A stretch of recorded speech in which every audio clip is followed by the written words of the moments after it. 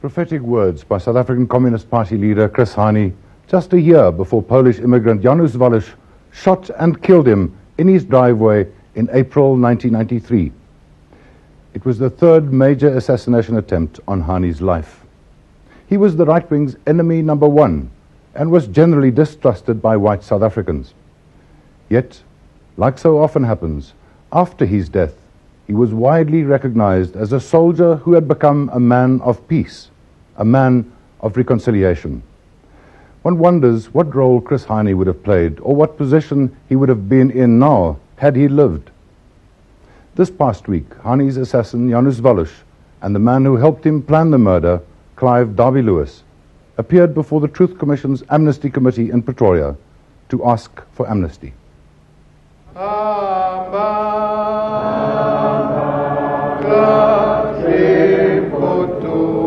Dawn Park, Easter Saturday, 1993. Chris Hani, the man who many thought would someday become President of South Africa, lies dead in the driveway of his home.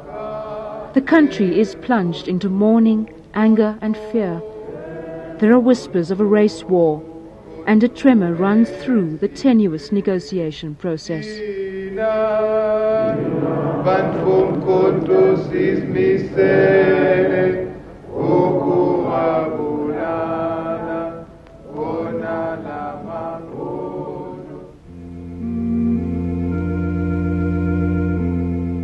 We are a nation in mourning.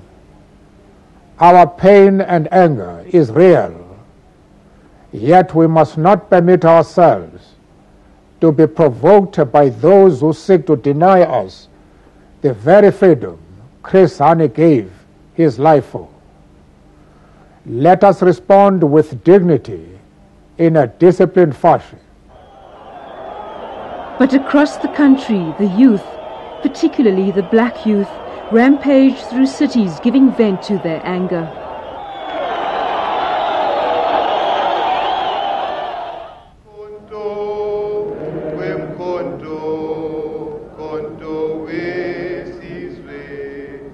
Nine days after Chris Hani is slain, a mass funeral is held in a Johannesburg stadium. Thousands come to pay their last respects. Millions more watch the funeral live on television. As Hani is laid to rest, the brilliant future of this MK soldier, fiery communist and people's hero, also comes to an end. The killers have a nation's brutal anger on their conscience.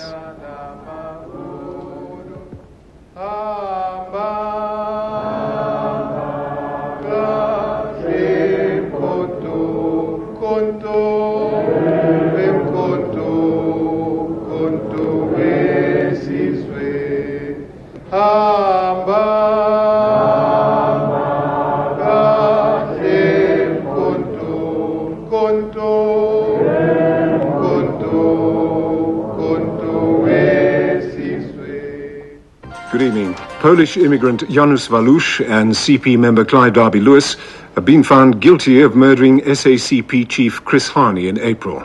Co-accused, Mrs. Gay Derby-Lewis, was acquitted on all charges. The Rand Supreme Court found that the case against assassin Walus was overwhelming and that evidence clearly showed direct intent. Pretoria City Hall, 4.5 years later.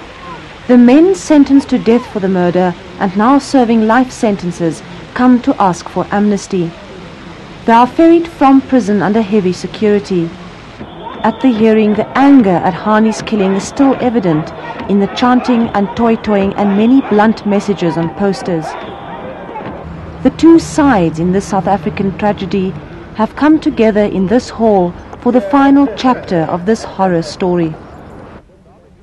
Clive Derby-Lewis calls himself an English-speaking Afrikaner. He says he bought the gun for the killing and gave the address. Today he is simply a murderer imprisoned for his crime. But once he moved in high political circles, holding court in public and in the media.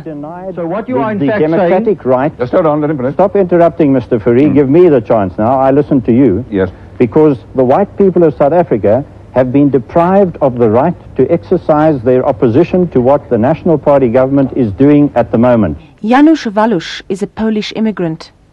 From Europe he brought his family and a passionate hate for communism.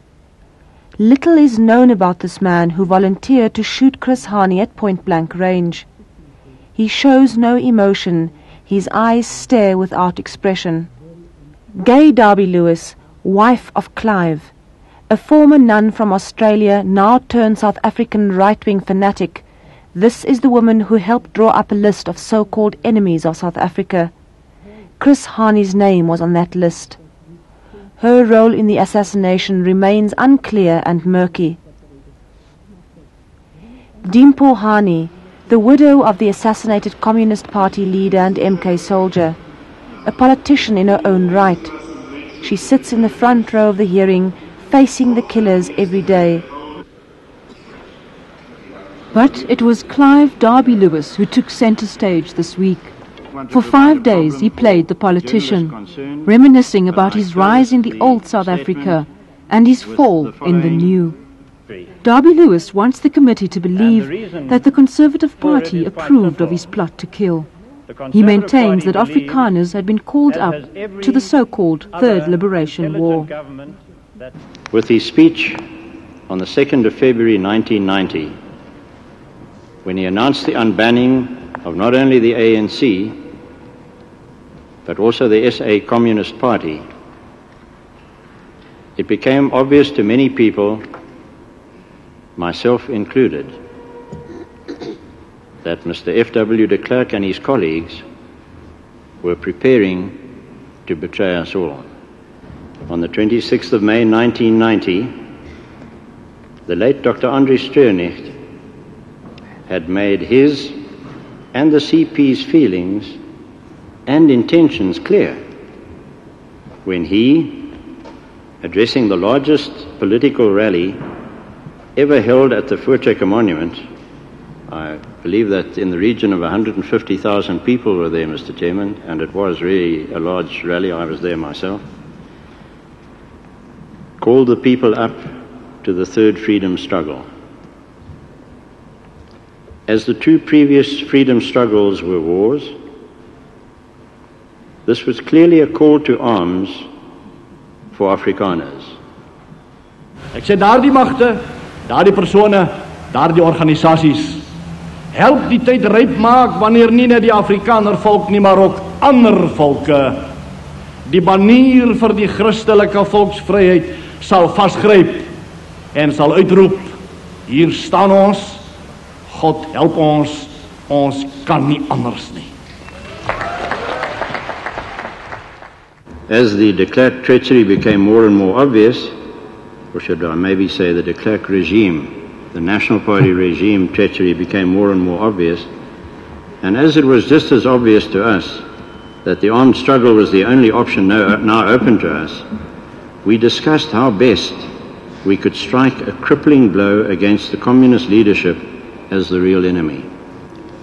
It was obvious to us that the late Chris Hani, as the leader of the Communist Party, was the real threat to our future and that of the Republic of South Africa. The proceedings were continually held up by requests for adjournments by the applicants' lawyers. At the heart of the wrangling were certain documents that the Hani family lawyers had produced. These included the police interrogation records of Gay and Clive Derby-Lewis and Janusz Walus. The applicant said these documents should not be allowed because their admissions about the murder had been made under duress and included many lies. Mr. Bezos is going to use statements made under duress, which half of them are rubbish, and when people are drunk, and then he's going to say, yes, but you said that there and you said that in your application, and it's contradictory. We don't know to what degree they're going to worry about the contradiction of one statement to another. Are they going to just say, oh, well, that's not really important? Or are they going to say, that contradiction is enough to stop amnesty? The Hani lawyers asked why the applicants had remained silent about the existence of these records. They said it showed that the applicants were not making a full disclosure. I want to read, firstly, to hand in copies of a letter on President Council letterheads written by Mr. Derby-Lewis to the colonel in charge of the investigation on the 16th of May 1993, Geachte kolonel. Dear Colonel, Net een kort brief. Just a brief letter. Aan u en to uw personeel. You and your staff. Te bedank. In order to thank you. Ek sal julle almal positief onthou. Shall remember you all. Vriendelike groete. Positive thoughts. Clive Derby-Lewis. Kind regards, Clive Derby-Lewis. One of the central issues in the complicated story dished out to the Amnesty Committee is that of a so-called hit list. The list contained the names of many prominent people, including that of Chris Hani. The list had been obtained from Derby-Lewis's wife and given to Janusz Walus. The committee seemed perplexed at the explanation that it was not a hit list, but merely a list of addresses needed for journalistic purposes. The first address given is that of Mr. Nelson Mandela, and then there are some notes. The house such and so is deliberately not numbered, but is easily recognizable by blah, blah, blah. It's obvious why this description is there, Mr. Chairman, to me, and that is because the house was not numbered, there had to be another way of identifying the house for further follow-up purposes. The second address, Mr. Chairman, was... Excuse me, Mr. Derby-Lewis, if that is so, why was it necessary for that list to have specific information with regard to the high-tech electronic surveillance system which was in that house?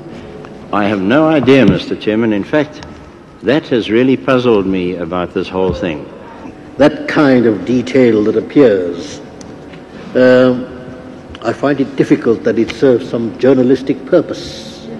As far as the journalistic purposes are concerned, the reason why this whole thing was being done was because my wife was busy with articles, a series of articles on people jumping onto the gravy train.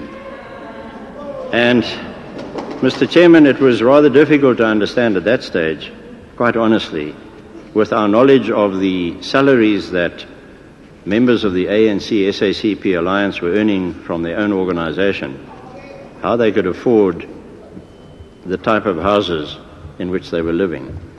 Do I understand your evidence that Mr. Walus asked you for the address of Chris Hani? Is that what actually happened? No, Mr. Chairman. What I said was that I remembered that we had addresses of certain ANC personnel, and when I acquired that, Mr. Hani's address was on there, and Mr. Walus undertook to. He said that he would accept Hani as a target, but we mutually agreed on Hani as a target anyway. Derby-Lewis provided Janusz Walus with a pistol needed for the assassination. Well,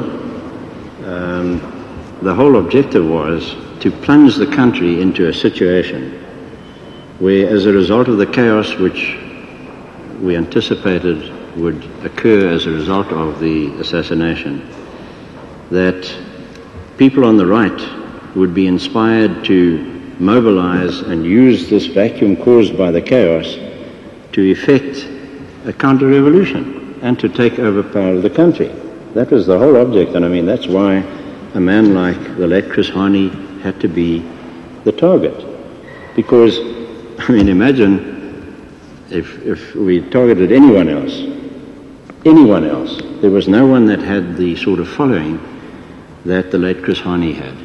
And as I said earlier, I said perhaps it was even a tribute to the status of Chris Hani that he was selected as a target. On the fifth day of the hearings, Clive Derby-Lewis was finally taken under cross-examination.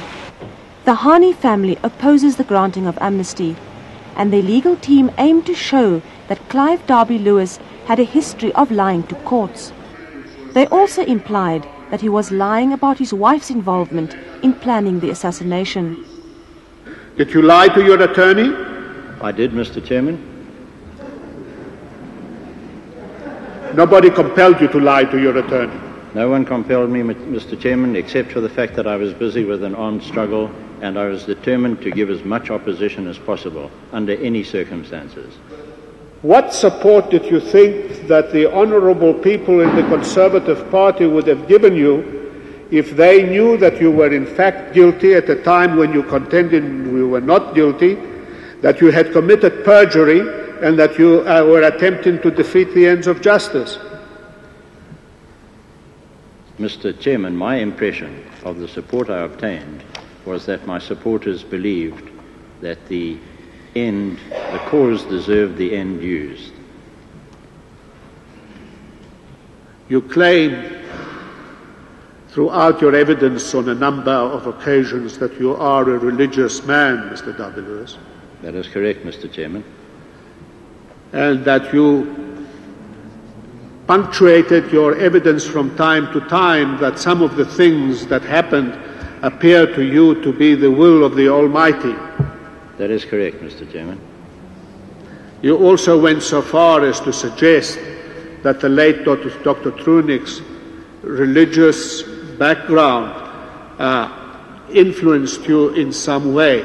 Are you going to tell the committee that your religion and your depth of belief in the Almighty gives you the right to commit perjury and to attempt to defeat the ends of justice? Mr. Chairman, in an armed struggle, all tactics are fair, and I've already expressed my regret over certain actions which I had to take. Yes. Nobody comfortably, willingly contravenes the law, no matter whose law it is. Can you give the committee any yardstick in terms of which they could judge that you possibly not lied during these proceedings as part of the armed struggle? Mr. Chairman, anyone attending a hearing like this, where truth is of the essence, would be an absolute idiot to even endeavour to lie to this committee. How much? Beg your pardon? Sorry, finish. No, how much wiser were you when you falsely tried to reopen your trial? I don't understand the insinuation in that question, Mr. The insinuation is a simple one, Mr. Derby-Lewis, that you say that anyone who tries to mislead this committee would be very foolish because the truth has to be told. Didn't the truth have to be told to the judge president of this division when you tried to bluff your way through in setting aside your conviction and sentence? Mr. Chairman, I explained and I repeat again, it was part of the struggle and any tactic was suitable. Yes. To now lie before this committee, what would I gain out of lying, Mr. Chairman? To go free in order to continue the struggle.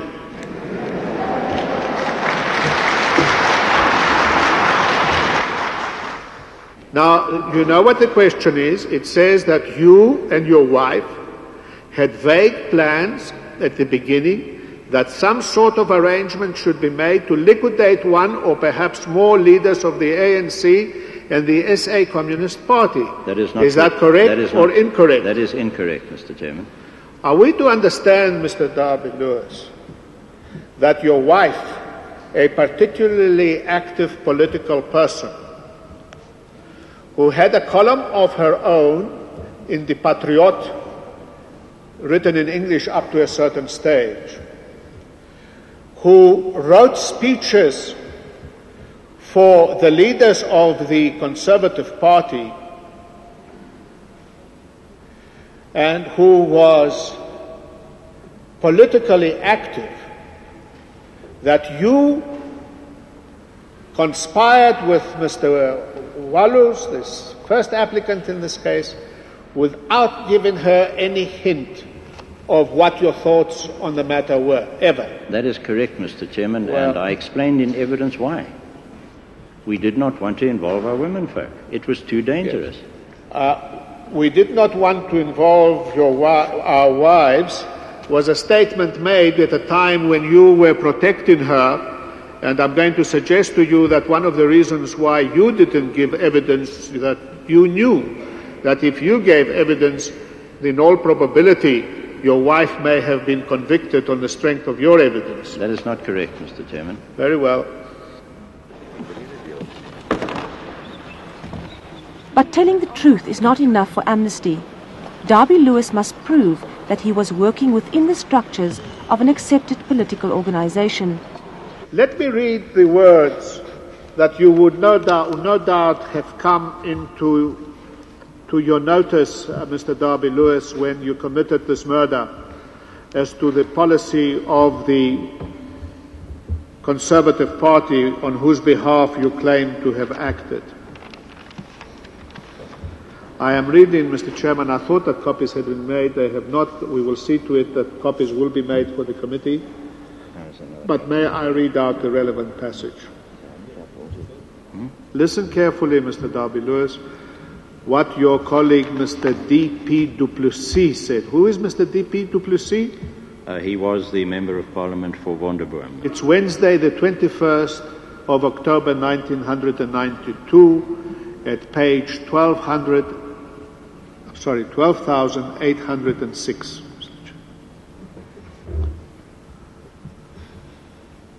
On the right-hand column. The Honourable Member said that he was at the Voortrekker Monument on 26 May 1990. At the Voortrekker Monument it was said that the third liberation struggle had begun. Of course the third liberation struggle has begun. Square bracket interjections, close square bracket.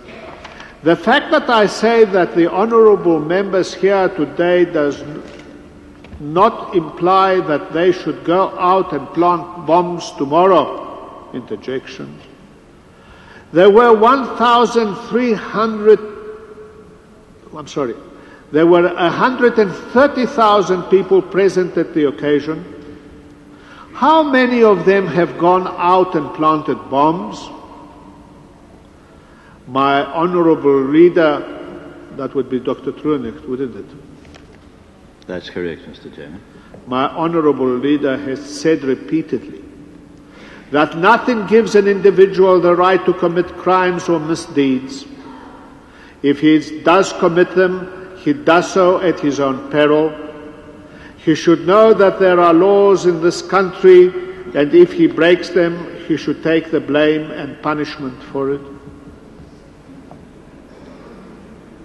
Now, surely such an important statement must have come to the notice of an important leader of the Conservative Party such as yourself. Mr. Chairman, as a member of the President's Council, I was not a recipient of the Hansard, and unless I was in Cape Town and in the House at that time, I wouldn't have heard about it. The issue that I am questioning you on is whether you acted on behalf of the Conservative Party or not. And I am asking you, and the committee with respect is entitled to a straight answer. What I'm saying, Mr. Chairman, is that Mr. du Plessis was referring to violence. Dr. Chernet was talking war. Oh, I see. There's a difference, is there, between killing people in war and killing people by assassin? There is, Mr. Chairman. There is. Is that a form of your Conservative Party logic, Mr. Derby-Lewis? Mr. Chairman, assassination is an act of war. It can occur during a war situation. I see. Clearly so. The hooflayer says, don't commit crimes. Is that right? Mr. Chairman, then you must describe a crime. When is a crime a crime? When you're involved with a freedom struggle, is a crime a crime? When you're involved in a wartime situation. Murder is a crime, Mr. Derby-Lewis. But then, Mr. Chairman, then you must refuse to accept the ANC's crimes as well, because they also murdered. No, you missed the point entirely. Let's leave the ANC cases for another hearing, Mr. Derby-Lewis. Let's deal with yours.